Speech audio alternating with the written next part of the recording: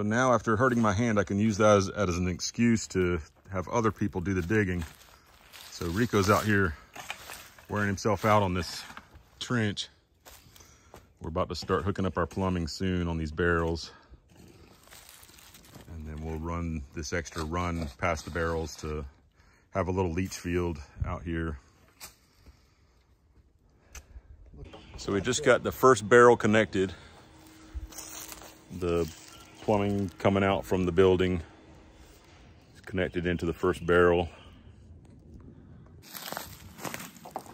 And then on the inside,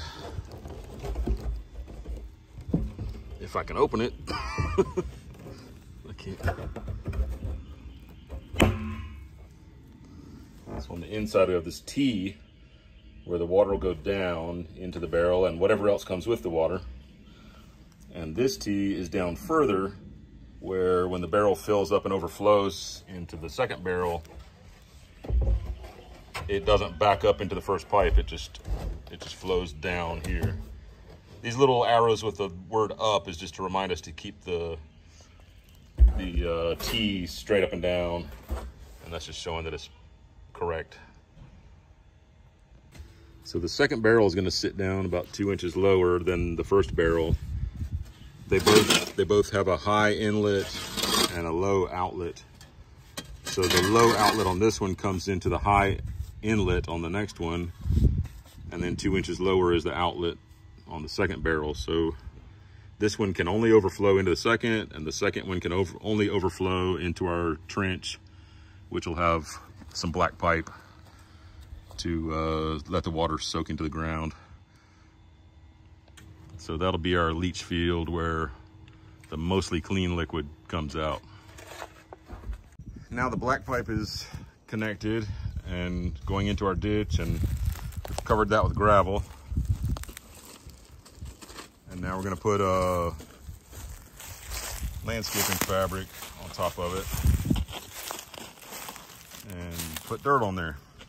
The wind blew over the Starlink antenna the other day, and it was just aligned very weird. So I'm trying to get it to reinitiate itself. I've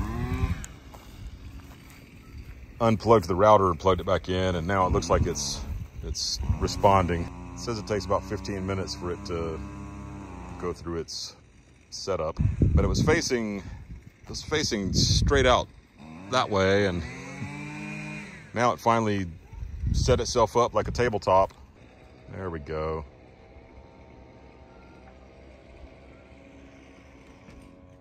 So it does all that on its own. Looking for satellites. To have a nice clean look on the inside, I ran this pipe out here on the outside of the shower. And we got our propane tank. I haven't started testing the hot water yet, but everything's all set for that. We tested the water this morning. Everything is holding except for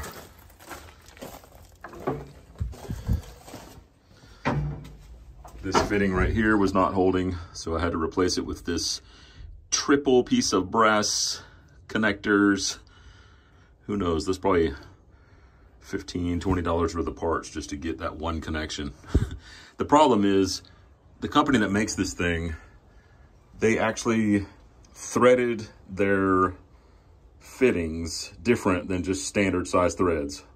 So I could not get a connection on there that wouldn't leak. So I had to use their part, which is threaded to a garden hose. So I had this garden hose fitting, and then that went to a PEX fitting. Crazy. Oh, I need some batteries for that thing. But now we're working. I'm not gonna spray it in here yet since we don't have the drain quite fixed yet, but we got water running through there.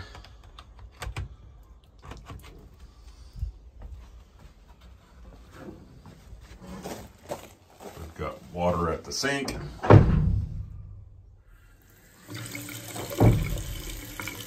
So like I said, the other side doesn't work because we aren't running hot water in here. And the toilet. Today's a great day for plumbing. So down here at the septic tank, I really need to let that thing fill up with water. Actually, that's probably what I should do right now. But I'm using, so we got a screw, we had to open up the tops of the barrels in order to install the plumbing.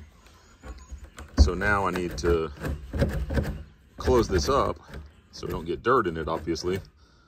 But then I don't want to put a block of wood under there to screw into, so I found this plastic. I don't even know where in the world we got this from. And I cut it to the right size to put a block in the back. So that's what I've done here. And then I don't know, I'll put something over the top just to keep dirt from seeping in through the seams. We won't get much dirt through there, but you know, over the next 10 years or something, maybe there'd be enough to mess up the capacity. I don't know. That's all buried. But another reason to fill up the barrels full of water is to keep them tight when we're putting the dirt in, because we don't want the dirt to squeeze the barrels and also mess up the capacity of the barrels. So this is not a terrible view for the outside from the back. The view from the woods, which people won't be looking at it from the woods very often. And I maybe went a little too quick coming in. Got my door built for the shower, which we just zoomed in here a minute ago. I put strips of wood on all the gaps. It makes a really nice look. And it's also gives it privacy. I guess probably the only privacy thing left to do is to put something over this hole. I decided not to put in this wall yet. I was gonna put a wall across here with a door. So you got like a dressing area. So then it'd be the dressing area behind me here and the shower on the other side. And I was gonna build that wall right here on this gap because it lines up just right. But I've decided for now, we're having a lot of people over in a couple of days, and I've decided for now it's just going to be one big open space, and I might just change my mind and leave it this way. We'll see. Got the shower head up, which I just gave you a whirlwind glimpse of that. I'm excited about it. I got to get that drain in, and I really want to make this mesh wooden floor to stand on instead of just standing on this kind of rough looking concrete.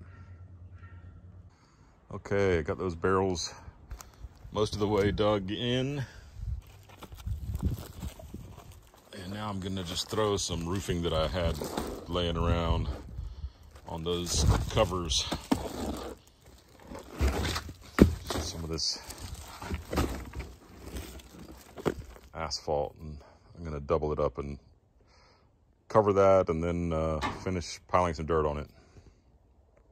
Starting to get late in the afternoon, and I'm working on electrical, so I got my mess of wires going here and there.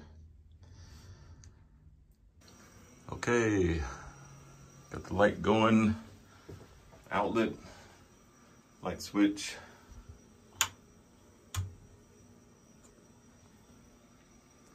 And I've got a wire going outside to the shower area out here. I'm gonna put a light out there. Working in the evening again. I'm making a wood floor for the shower. So I'm putting together these slats, just kind of inventing it as I go. I'm making 2-inch wide slats with an inch space in between. I walked on it barefoot and it feels comfortable.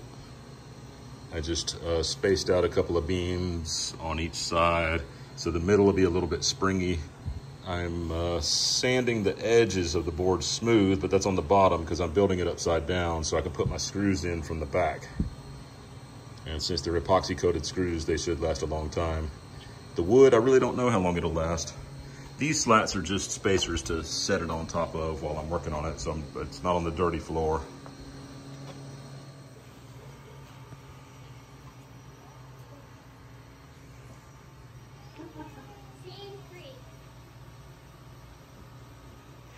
We We had a really nice event.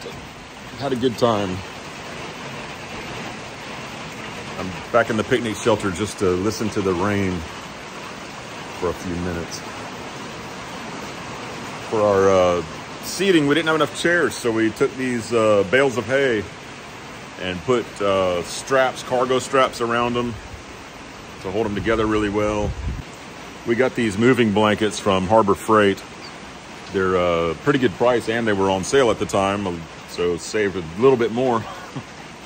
But some people said that sitting on these were more comfortable than sitting on the chairs.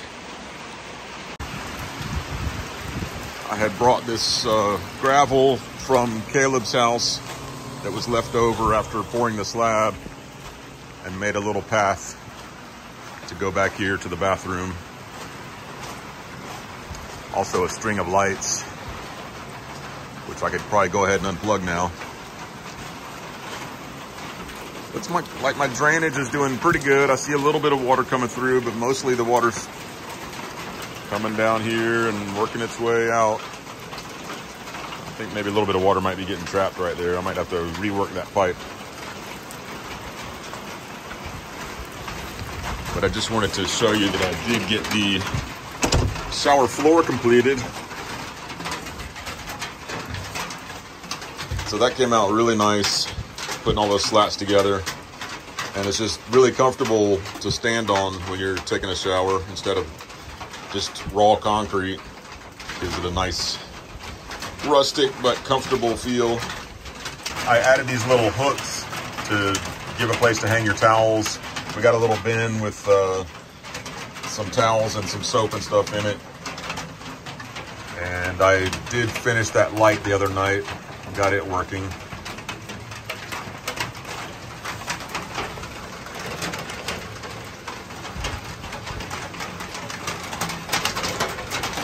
It's a fun project, and I think we'll really enjoy it for a long time.